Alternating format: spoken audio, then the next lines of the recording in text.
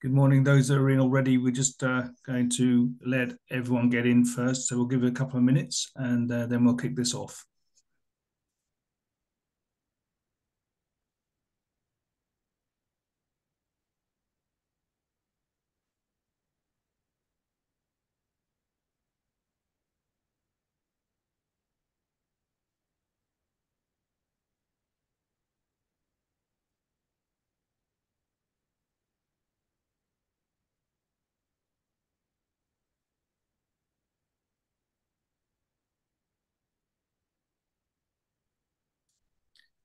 Okay, so we'll start off. Good morning, everyone. Well, thank you and welcome to the latest ARL Association for Rental Living webinar.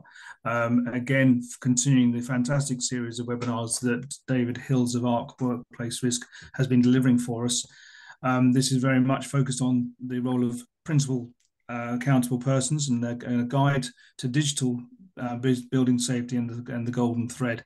David, is, for those who've seen him before, is an absolute expert in this field and will be giving us a lot of very high level and detailed insights. And also, I think, potentially changing a few perceptions of things as well. So I look forward to having that. Of course, this we are recording this, and it will be available from the ARL website later on. And we do encourage questions. Please use the question button at the bottom, the Q&A button at the bottom of your screen, and I'll be picking those up and asking David the questions at the appropriate time. So without any more ado, I'm going to pass over to David, and I look forward to hearing what you've got to say, David. Many thanks. Thank you very much, Graham. Good morning, everybody. I hope you are all well. My name is David Hills. I am Senior Director at ARC. I've been with ARC actually just over 24 years. This is the last week. And I was previously in building control, looking after some pretty large construction sites. I'm a chartered surveyor, I'm a fire engineer, and I'm also a health and safety consultant. I've been supporting a lot of clients in respect of the Building Safety Act. Just a very quick thing about ARC. We have access to something around 500 brands who actually work with us. They trust us and are actually undertaking some transformative outcomes using our expertise and approach and our technology as well. Therefore, I'm going to be able to talk about how many of the organizations that we work with have been dealing with building safety, the Building Safety Act, Golden Thread, and the safety case. I'm going to point out straight away that during the presentation, I intend to show some screens from a system we call CUDA. It's a system that we have developed in-house to support clients in respect of risk, safety, and compliance, including the Building Safety Act. Clearly, there are other systems available, but this is the only one I actually have access to. So, what are we going to be covering today? The webinar today is looking to identify exactly what the golden thread actually is and what is the safety case and what is required from various parties and how you should be managing the golden thread both now and in the future. We're going to look at some recommended practices to ensure compliance, which basically stem from guidance that's been issued by the regulator. And we're also then going to look at how technology can be developed, can be designed, and then very importantly implemented to best suit the business needs. And finally, just as an example, I'm going to take you through a very, very quick case study of one of our clients and how they have dealt with successfully, I might add, the golden thread and safety case and how they have digitized their approach to building safety. So, the Building Safety Act 2022, along with all of its secondary legislation, is, as we are all acutely aware, very much a reality now. A reality for many, for example, that are actually seeing or being asked by the regulator to apply for their building assessment certificate. So that building assessment certificate process is really the start for those who are actually managing properties that are built, constructed, and in management. Now, the new regime, which has obviously been very widely publicized, places obviously some really heavy new requirements on those who are both developing, going through construction, for example, as well as ongoing management of higher risk buildings. And it's all about now the use of digital systems for managing, holding, storing, and then transferring building safety and risk related information. Again, the digital first approach is very much how the government have been looking to this, both in respect of the need to secure and monitor ongoing building safety information during the design and construction process as a client under CDM, and as well as taking on that information and maintaining and managing it going forward for the principal accountable person. So today then I want to focus and provide an outline of our experience from PAPs, as I said, based around some of the 500 clients that we work with. So the key messages that I really want to deal with today are that first things first, management of this process has to start before operations and mobilization.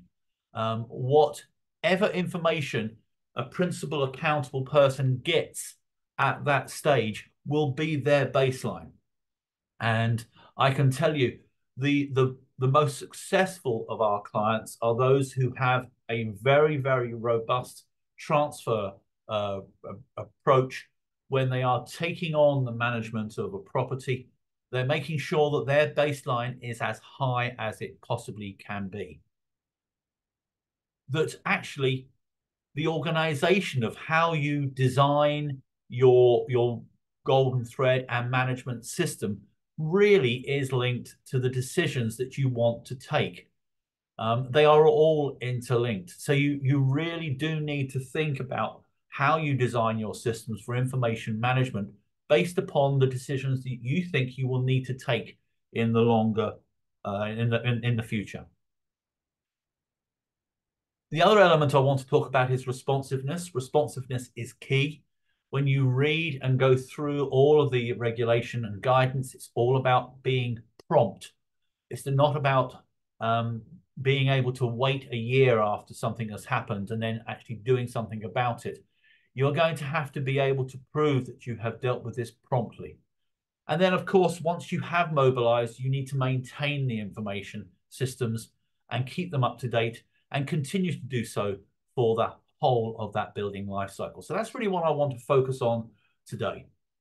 So when we talk about building safety in the golden thread, we've seen and really heard some pretty horrific stories of organizations storing everything in a SharePoint system or another system, which they've decided to call the golden thread. Now, on one property, a 20-story building, we saw one organization hold in excess of 53,000 documents and then label it as the golden thread. Now, when we were looking at that information, noted that the vast majority of what they had in that particular system was a complete waste of time and was not the golden thread.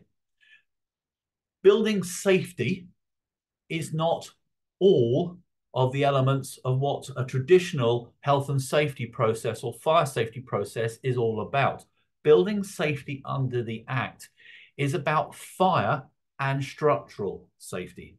So the golden thread has got to support fire and structural safety. Now, the golden thread as well is not just an O&M manual. It's got to be a focused set of information and data that you have that relates to fire and structural safety. You may want to keep a paint color chart, but that's not the golden thread. So the golden thread is defined both in respect of guidance and in respect of some principal documentation issued by the Building Regulation Advisory Council as both the information that you use that allows you to understand the building and the systems that you need for information management to ensure that the information that you have is both accurate and is easily understandable, but very importantly, it can be accessed by those who need it, and of course, it is up to date. It's the information that you need to keep both the building and people safe, both now and in the future. But it all starts well before you have commenced on site. It starts and works its way through the whole of the new gateway process. So we have to start thinking about capturing the golden thread at an early stage. That's great if you are a developer, because you can start to actually take hold of that information and store that information both at Gateway 1, pre-construction, Gateway 2, as you go through construction into Gateway 3. And I should point out that actually the golden thread and actually making sure that you have it available is going to be incredibly important at the Gateway 3 process. The duty holder, the client, etc., once they get to completion stage, is going to have to make a formal declaration to the regulator to say that they have available and have passed to the accountable persons, the principal accountable persons, and others, such as responsible persons, managing agents, for example, and actually failure to inform the regulator that you have passed that information on and declare that you have passed everything on could mean delays in you actually receiving a completion certificate.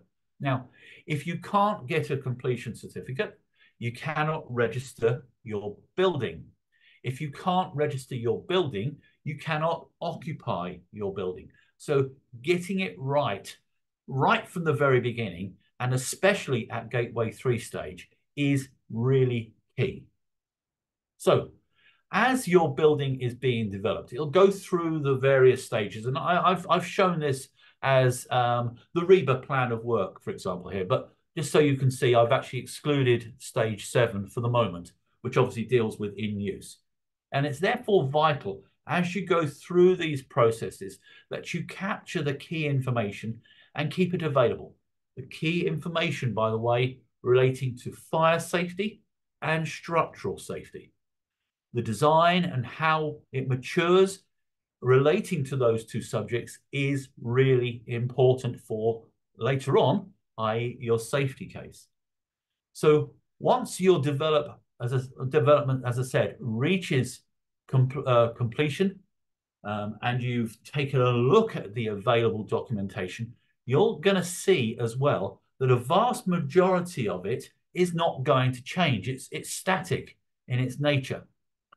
But what the other elements that are going to be needed, though, is as you move into the development of management, stage 7 of REBA plan of work, for example, the in-use phase. And again, there's going to be a change of emphasis. Stages 0 through to 6, the data that you have, for example, is going to be static. There's not going to be many changes. But the data that you hold in respect of in-use is going to move over time.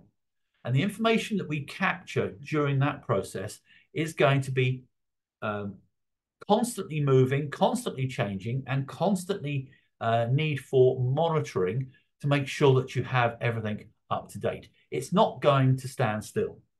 So we can see, therefore, that there's two completely separate elements here. We have our design and construction data, and we have our ongoing management data.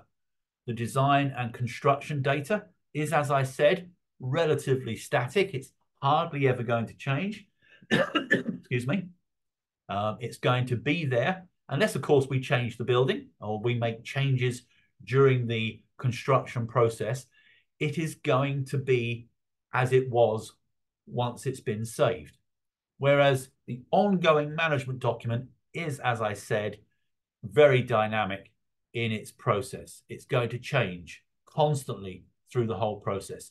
As you undertake maintenance, those records need to be updated. The testing records need to be updated. As you assess your building, that will need to be updated. Your inspection regime, all of the details of the actions that you've actually taken, why you've taken them, the building safety decisions, as well as things such as resident engagement, they are all going to change. So there is a need, therefore, to ensure that we understand that the processes for managing for principal accountable persons and accountable persons needs to adapt to that requirement. Okay, so a lot of people will turn around and say to me, okay, so what is the golden thread? We know what it's supposed to be. It's information, but what type of information? What I've tried to do here is just give you a very, very brief outline of some of the types of documentation that may be applicable to your particular building. And I think that's the other element as well, the golden thread and the safety case, which I will come on to in a few moments, actually has to be specific to your building. What is applicable to one building may not be applicable to yours. So we need to start to capture details of pre-design. What type of objectives have you set? Have you set out, for example, some initial plans relating to things such as the types of materials that you want to use and don't want to use? It's the design information, it's the criteria that's actually used, it's the initial fire strategy, it's the initial structural approach, it's what type of compartmentation arrangements are you intending to put in place. It's all that key building information that you need to hold. And then we move into the construction phase and we start capturing all of the construction information, again, relating to fire and structural safety before we get into handover. Now, one thing I would say, it's easier to gather information starting right at the very beginning of the whole process, rather than actually try to reverse engineer it. A lot of clients have found it very difficult where they don't have information relating to the building's design, having to re-engineer their understanding of why the building was built in a particular way. Why did the property not have a fire alarm system? What type of AOV system was installed? What type of sprinkler system has been installed? All of those types of information, whilst they are very often found in O&M manuals, we have seen a huge amount of experience where the O&M manuals are either inadequate, they are partially completed, or they have been completed with information that is actually not appropriate to either the building or the actual materials and the systems that have been installed. For example, we have a property where we were working with a particular client where they turned around and said, yep, we've got the sprinkler system commissioning certificate, which we opened up, which was unsigned, undated, and for a completely different building. But that had been held within the O&M manuals for the last 8 to 9 years since the building had been constructed and completed. So it's really important that we don't just rely upon the O&M manuals. It's all of the other information that's important. So who's responsible for capturing and gathering all of this information? Well, during the design and construction phase, the duty to manage the golden thread rests with someone called the duty holder, which is the duty holder in respect of the CDM regulations. That could be the client, the principal contractor, and of course, the principal designer. During occupation phase, so the in-use phase of REBA plan of work, for example, the accountable person, and therefore the principal accountable person, is responsible for coordinating the golden thread, for keeping it updated, and for ensuring that it's both accurate and that it's accessible. Now, the interesting element is how the Act has been designed and how the secondary legislation has effectively said that it's the accountable person who must have this information, must control this information. And if they don't have that information, then the regulator, in their recent guidance relating to the golden thread, has stated very clearly that they are looking for accountable persons to justify why they do not have that particular information. It could be that the information just was not transferred over to you. The Regulation 38 material, for example, just wasn't transferred over to you when you perhaps took on management or actually transferred the building out from design, construction into operations. At the end of the day, it's the accountable person and the principal accountable persons who have responsibility. And again, where the building already exists, the regulator has made it very, very clear. They are looking to each accountable person to make reasonable efforts to obtain that information and explain and justify what and how they have gone about it. So how have some of our clients dealt with this? Well, let's just take one of our clients, which had a 14-story block based in the north that was constructed in the 1950s, 1953, actually. The architect is still going, and so, by the way, is the structural engineer. The local authority is no longer available. It's a different local authority. But our client, supported by ourselves, we spoke to the local authority. The local authority said that they had no information relating to buildings that old. In fact, they, would you believe it, had a fire, which was rather convenient or inconvenient for our clients. We contacted the architect. The architect suggested that they had not saved that type of information, certainly going back that far. Historically, they could only go back to the 1980s, and they didn't have anything else. And so did the structural engineer. So we were able to actually ensure that within the safety case report, all of the actions that our client had taken to capture that information were included, so we can justify and prove that the accountable person has done everything reasonable. They've made reasonable inquiries. Let's go back then to the safety case and think about how that safety case, which again, I'll go on to the definition of it in a few moments, but how the safety case and the golden thread then extends into in use. But I wanted to point out one particular element. One of the parts of the definition was that the principal accountable person has to ensure that the information that they receive is accurate. And therefore, we would strongly recommend that whatever you're doing, when you're taking on the management of a property, it really is important at that handover stage to get your baseline right, to make sure that you have all the information that you need and that they are, or all of that information is accurate. And the reason why you need to do that is because from day one, you have that accountability. The regulator is expecting you to understand that building and to be able then to actually take that information and separate out what's called your safety case. So the definition of the safety case is all of the information and the systems that you would use to manage the risk of fire spread and structural safety within your building. So again, we're going back now very much to the focus here of what building safety is about: fire and structural safety. So the safety case actually forms part of your golden thread. It is very, very focused information about how you are managing fire spread and structural safety. So again, let's go back to our golden thread again. All of this information is going to be held digitally, very neatly in one or two or three systems that you're going to have. And at the end of the day, part of it is going to be your safety case. And it's your safety case which actually then supports the narrative document, which is known as your safety case report.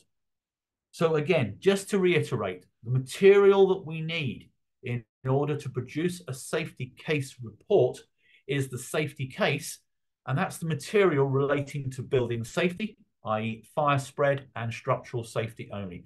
Again, apologies for laboring the point, but very often we see that so many organizations spend huge amounts of time, energy, and therefore money in managing information that they actually do not need to manage for building safety. They might need to do it for some other purpose, but they certainly don't need to actually undertake it for building safety.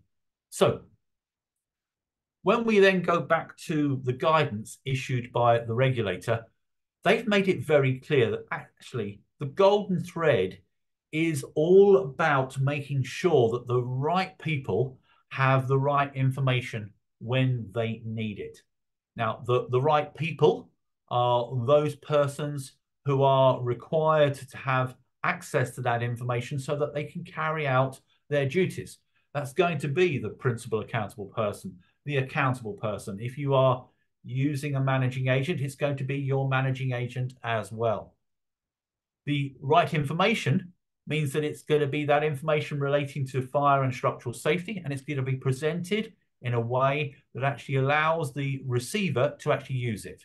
And then the right time is actually when the actual information will actually add value to a process. And the very important elements about what the guidance has been stating is that each golden thread and each safety case will be individual to each particular building. It's going to be bespoke to that particular building, and it's going to be specific to the building and its occupants, its residents. So when it comes down to the type and nature of the information that you hold, you're going to have a big variety of types of document or information that you're going to hold, but they've got to be readily available. In addition, the regulator has made it very clear that it's about capturing the information as you go. It's about making sure that as you pass through those construction gateways, if you're involved in the development phase, that you actually take time to check that you have got all of the required information in a format that is usable and that it's accurate. It's about checking the information when you get to Gateway 3. It's about making sure that you have accurate information. About making sure that, for example, if your plans are shown as as-built plans, that they are actually as-built plans. It's about making sure that you start to think about how you capture the information for management. It's then about maintaining the information up and keeping it up to date as you undertake your management process or as you make changes to the building or to the design. It's being able then to hand over that information not only to the accountable person, if you are a duty holder, client, etc., but if you are an accountable person, you will have a duty to then hand over that information to a responsible person if you are using a managing agent, or if you then decide to sell on and take that particular asset out of your portfolio to the next accountable person. And again, at that stage, you will be required to actually make declarations to the regulator that you have handed that information over to the new accountable person. So just to reiterate then about the golden thread and the safety case, it's important to remember that this is a digital record of all of that crucial building information relating to fire safety and structural safety. And that actually you need to start making sure that if you're in the development phase, that you capture that information from design right the way throughout the whole of the building's life cycle. The government have made it very, very clear that the golden thread has to be stored digitally, but they've also made it very clear that this can be on multiple systems. And I think this is where the term a single source of truth is perhaps a little misleading. A single source of truth means that you could, in fact, be using multiple systems to store that single source of truth. It's making sure that we don't have duplication. It's making sure that you have all of the information available. If it's on one system, it may not be on another. That's fine. As long as you know where it is and you have access to it, and you are able, therefore, to pass that on to the people who need it, that's the important part.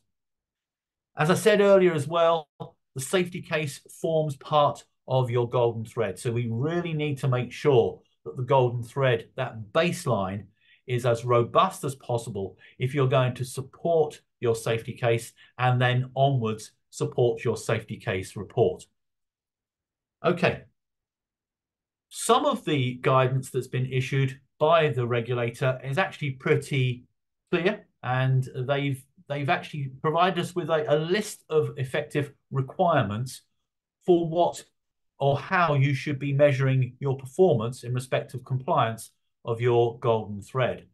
So, for example, one of the elements is that your information must be accurate. It has to be about the building, about building safety.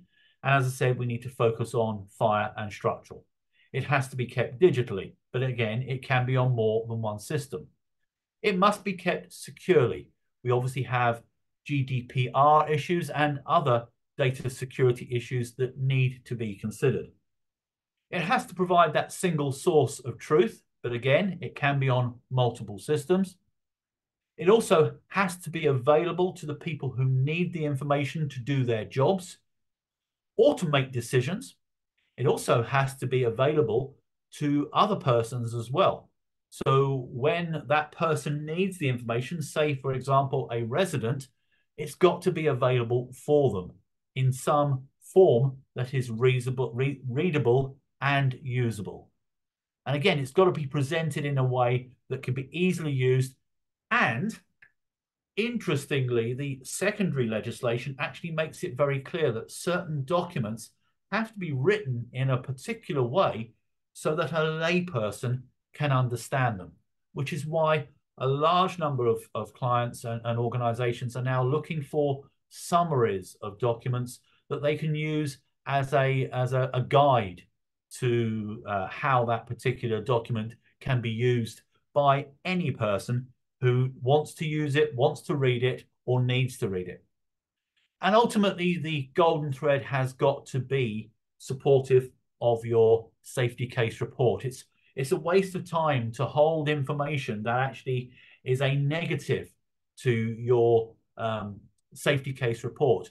If you've got issues, then you need to action those issues in order to support your safety case report. You've got to keep the information, but actually, if that information is telling you some bad things, you need to deal with those bad things as quick as possible. Okay. So far, then, I've talked about the golden thread and the safety case and focused very much on construction documentation with a little bit of the management processes that you need to have in place. But it's not just about construction documentation. One of the biggest areas of misunderstanding that we've seen about the golden thread is that all it is a series of documents. It is not. It is the systems that you use as well. But then the golden thread, as it moves into the construction phase, out of construction phase into management, is going to expand. It isn't just about how you maintain and manage the building. Yes, you've got to ensure that your testing information, your inspection information, your servicing of plant, the equipment, or actually the building itself, how that's maintained, you have to therefore keep records of that. Now, those records could come in the form of reports, certificates, commissioning certificates, for example. But it isn't just those elements as well. They could, for example, include information that's held within an email. If, for example, your organization uses email to approve certain actions or activities, that becomes part of your golden thread. As is mandatory occurrences. It's really important that we start thinking about the actions and the activities that you will need to take if you have a safety occurrence in your building. We need to now make sure, because the law requires that you undertake investigations. Again, that is now part of your safety case and part of your golden thread. Anything, by the way, that affects a fire or structural safety, a safety occurrence relating to that, there is some other definition which I won't intend to go to, must be maintained.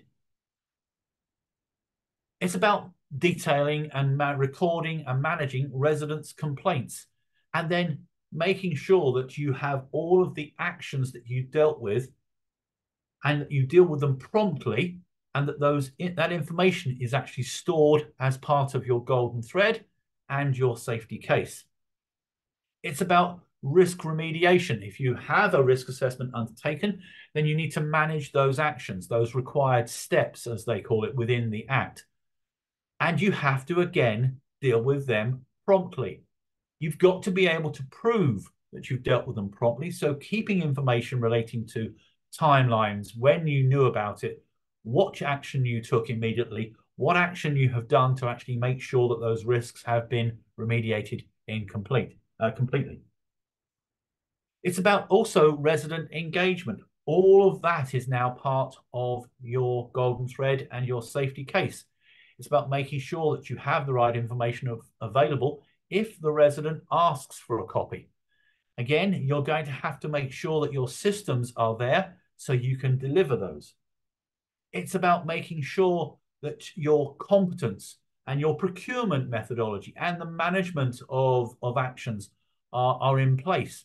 So you need to make sure that your supply chain are competent or has what's called organizational capability. And that capability has to be considered where, for example, it's an organization that's supporting you rather than an individual. It's about writing your safety case report at the end of the day.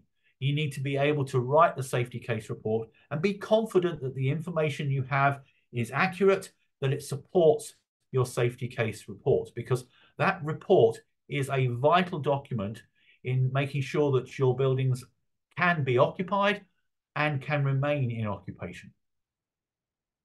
So what happens if we get it wrong? Clearly, there are implications if we get it wrong. There's going to be reputational damage. You only have to look at home view, for example.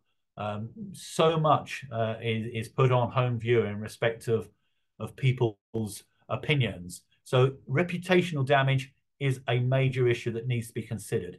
But it's other implications that can be affected as well. There are legal repercussions. You've got increased sanctions that are out there. And in the worst cases, there's a possibility of even imprisonment. There's the loss of trust from residents. And very much in the worst case, there's actually the possibility that you could lose control of your building.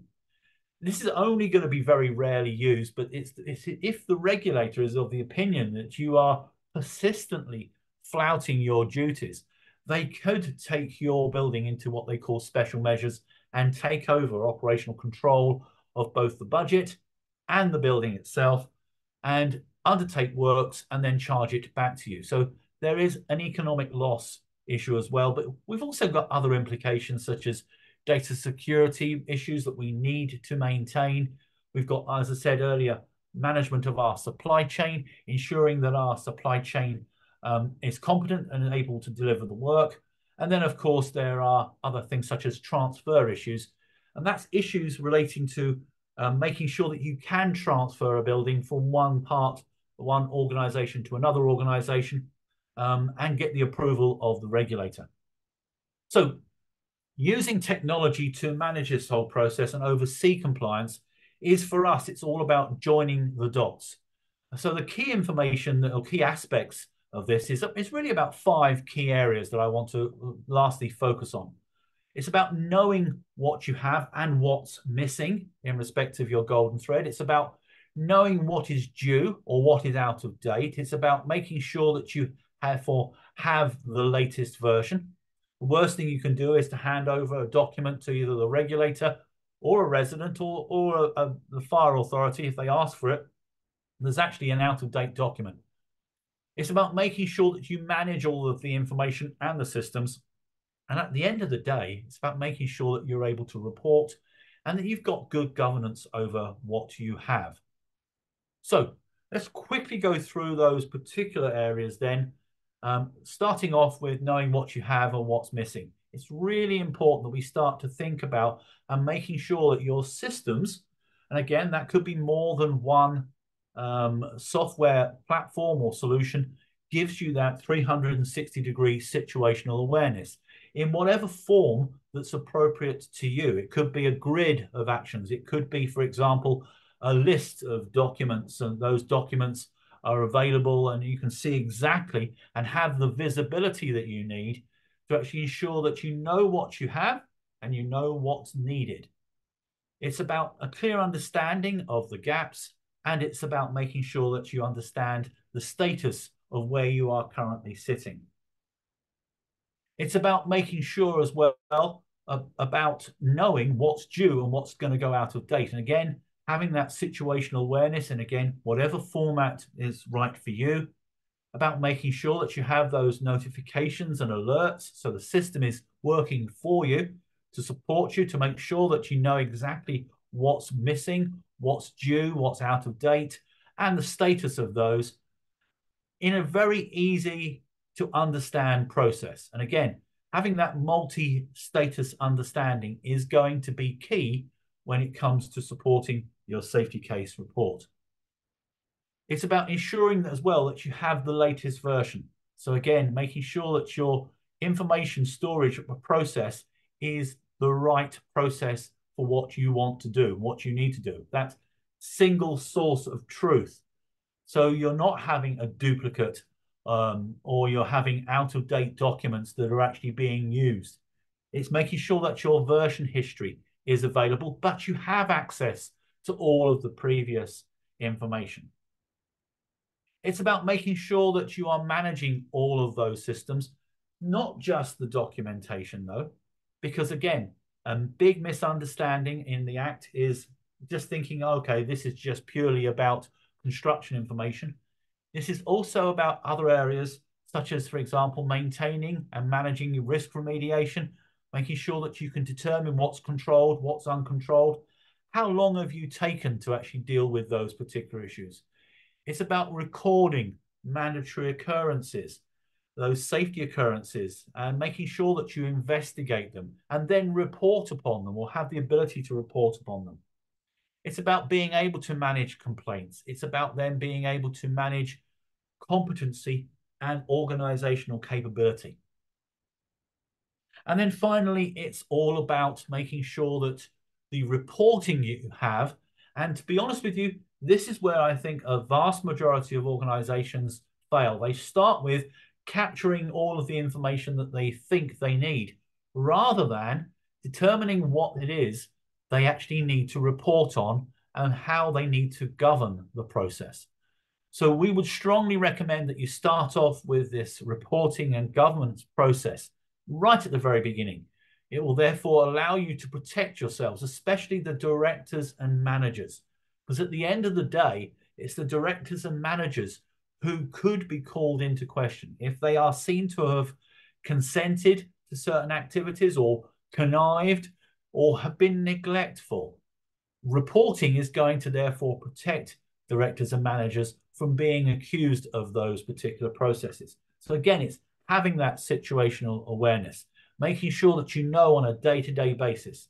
It's being able to drill down instantly to actually see exactly where the processes are going, what's happening, why are we concerned about certain areas.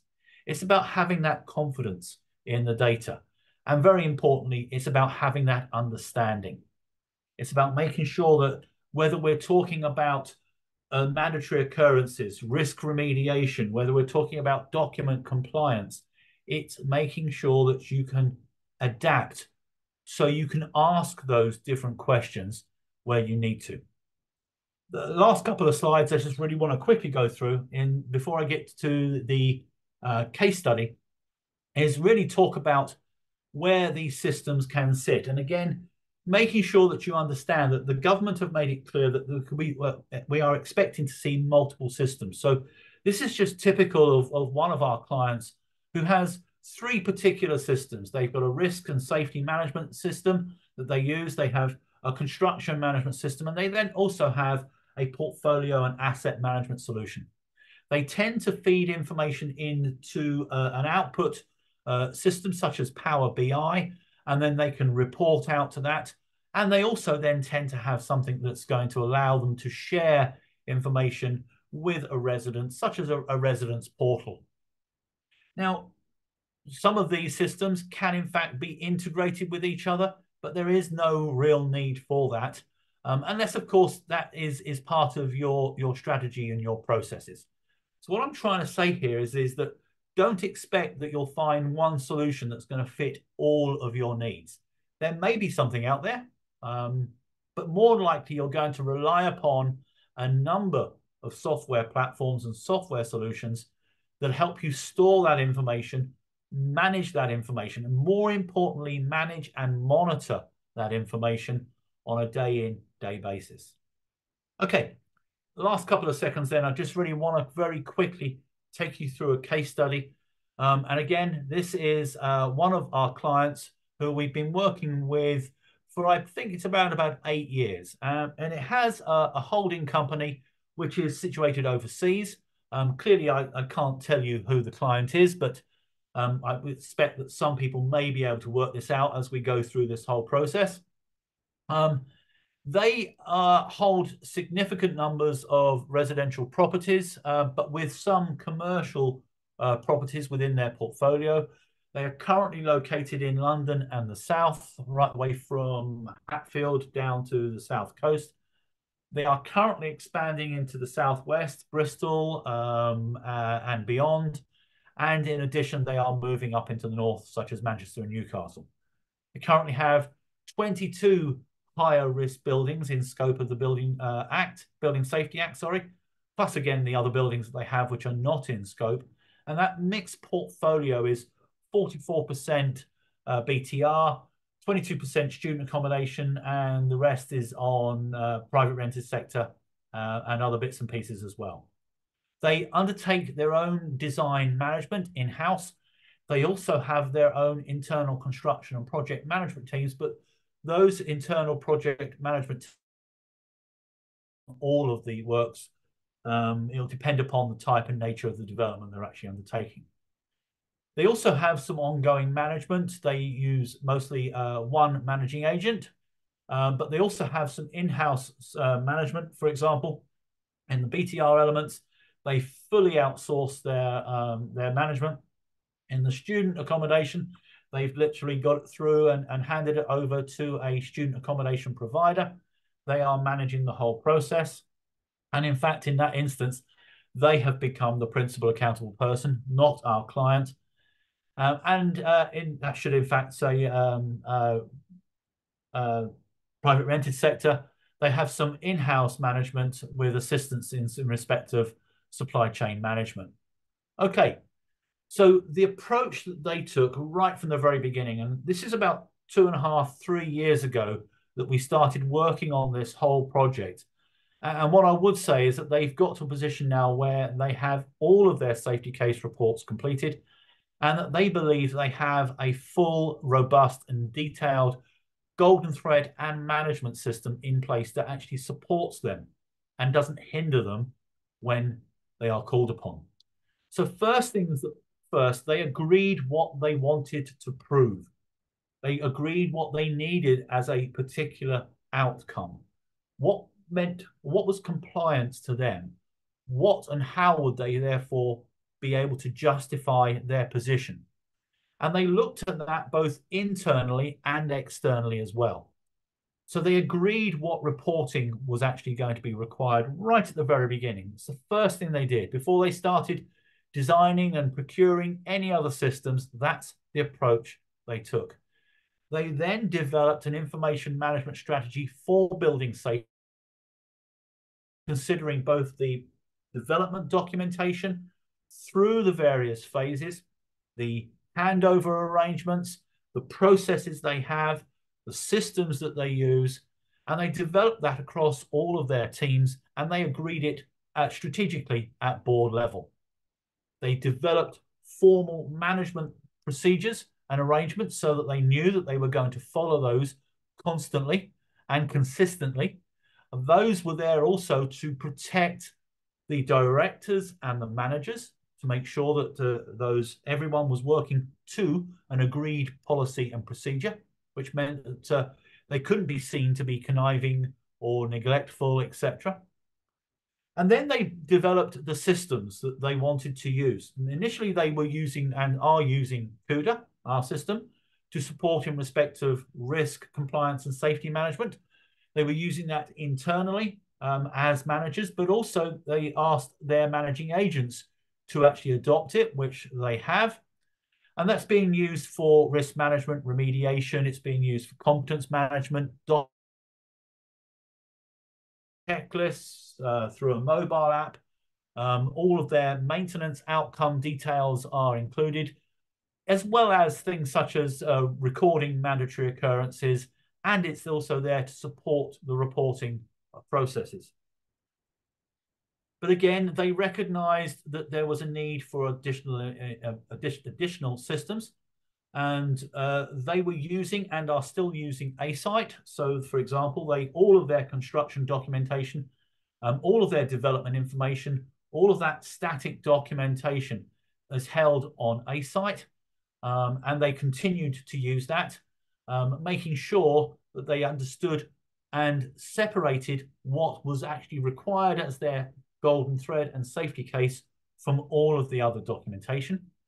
This particular client is using Dwellant's residence portal to share information throughout their portfolio. And in addition, they utilized an in-house asset management system, which is a legacy system that allowed them to manage the asset and manage finance as well. So just to bring this to a conclusion, I'm 2 or 3 minutes over, my apologies. Just really wanted to give you a few takeaways from what I've gone through. That first things first, management has to start before operations in respect of the golden thread and the safety case. It has to start at initial design and go through the entire life cycle of the building. And when you take on a property, what information you are provided will be your baseline. So make sure that you have the right baseline. It is much harder to chase information later. It is incredibly expensive and very, very difficult to reverse engineer information. So get the information that you need, and therefore we would strongly recommend think about auditing a process when you take on a new building to ensure that you have that right information. If you're going to get the safety case wrong or your golden thread as well, that has major implications, both in respect of financial, operational, and of course, reputational as well. It's about making sure that your systems and the systems that you design are all interlinked with your decisions.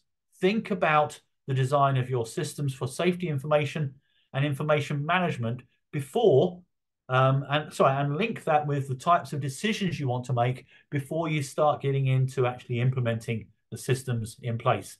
It may be that the systems that you currently use are perfectly acceptable. It may be that you will need to think about supplementing what you currently have with other systems. But it comes down to ensuring that you know the outcomes first.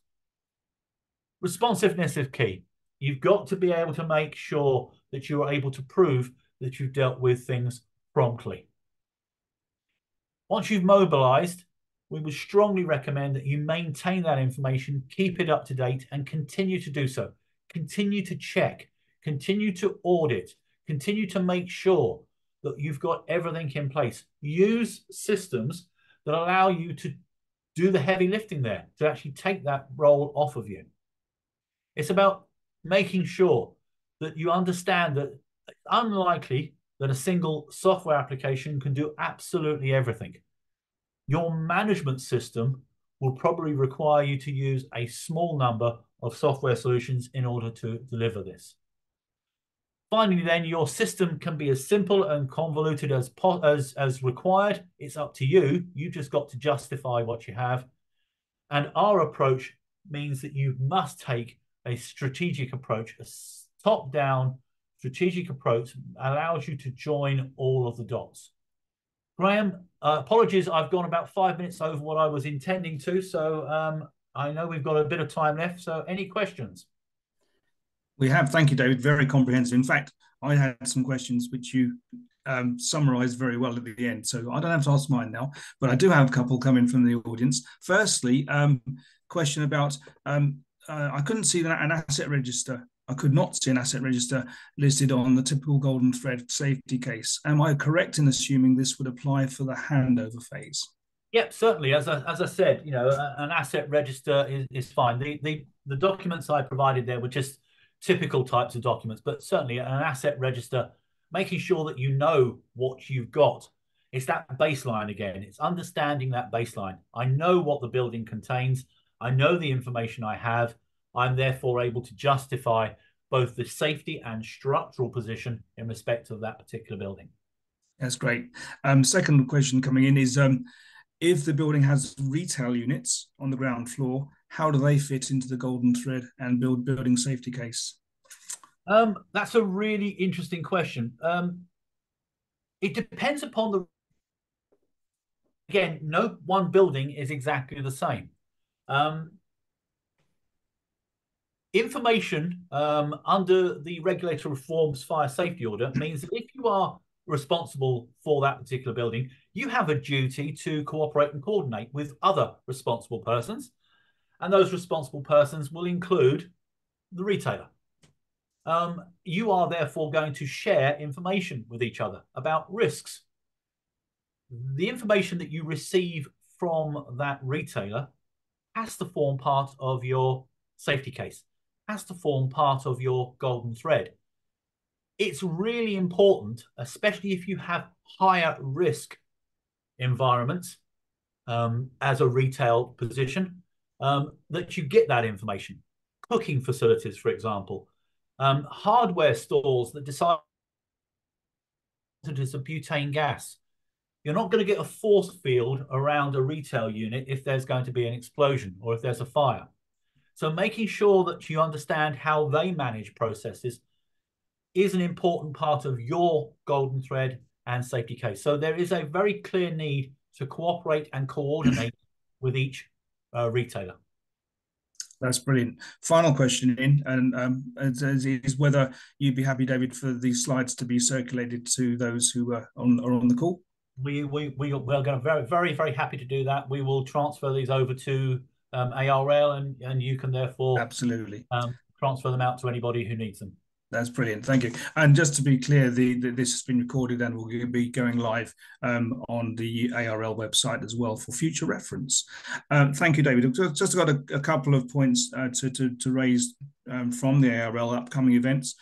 As you're aware, we run a series of webinars like this, generally on a Tuesday morning. The next one coming up is on the 4th of June, and that's on the impact of the Renters Reform Bill on build to rent. So very important and pertinent subject matter from another angle there. We also have a number of study tours coming up, which you may be interested in. Next week, we're up in Leeds at the UK Reef Conference, and we're running 2 study tours up there, one for open to anyone on the 21st of May in the afternoon, and the second one specifically for local authorities. So if you have any clients who are local authorities and who would benefit from seeing Build to Rent in the flesh, we are running that local authority event for free for them directly, and so please check the ARL website for details and pass that on. Finally, 2 other study tours which we're running, one in London across a number of areas of Battersea, Croydon and Stratford. That's on the 5th and 6th of June. It includes a very good dinner as well, by the way. I'd encourage anyone to go on to that. And then finally in Manchester on the 16th and 17th of July. Again, please check the website for details. Thank you once again, David, for your comprehensive and extremely interesting review of the golden thread and the role of the PAP. Really appreciate that. Thank you, everyone, for attending, and look forward to seeing you again soon. Thank you.